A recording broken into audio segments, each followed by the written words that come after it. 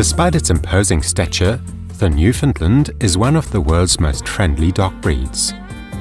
It is an excellent companion and family dog.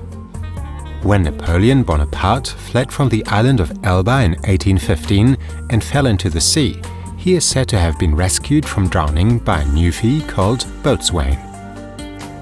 History and origin of the Newfoundland.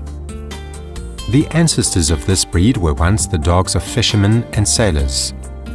After first the Vikings brought their bear dogs with them to North America, it is thought that other European immigrants also introduced their shepherd dogs to Newfoundland in the northeast of Canada. Many believe that these immigrant dogs mixed with the Tibetan Mastiffs belonging to the Native American tribes living in Newfoundland.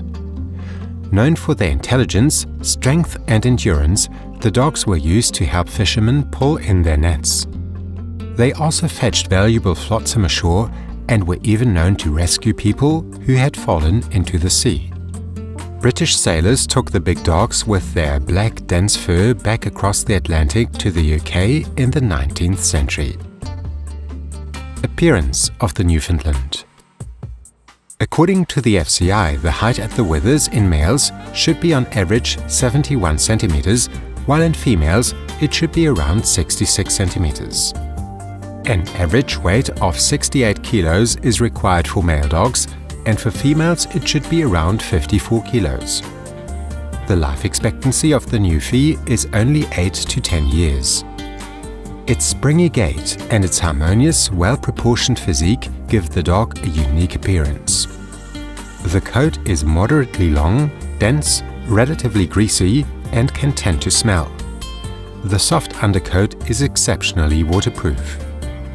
The coat colors of the Newfoundland are brown, black, and black and white.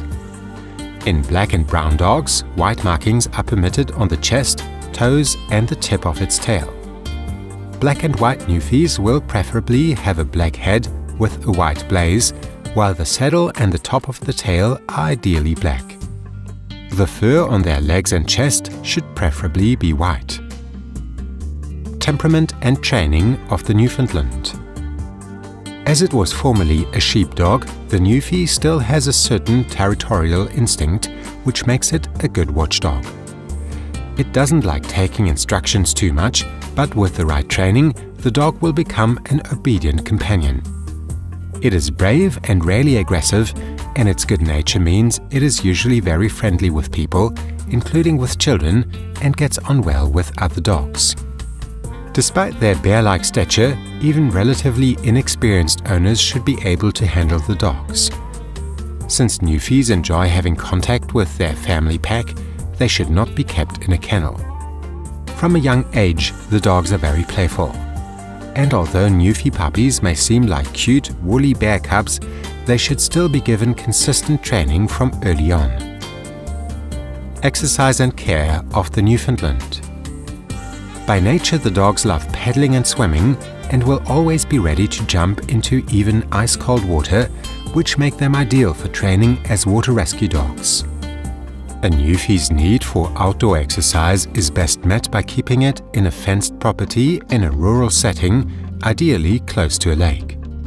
The dogs are happy enough to have short walks and enjoy a moderate amount of sun, but they don't like getting too hot, so walking in shaded woodlands would be preferable. The dog's coat should ideally be groomed several times a week. Unfortunately, the Newfie is particularly susceptible to hereditary orthopedic diseases such as hip and elbow dysplasia, as well as bone cancer and heart muscle problems.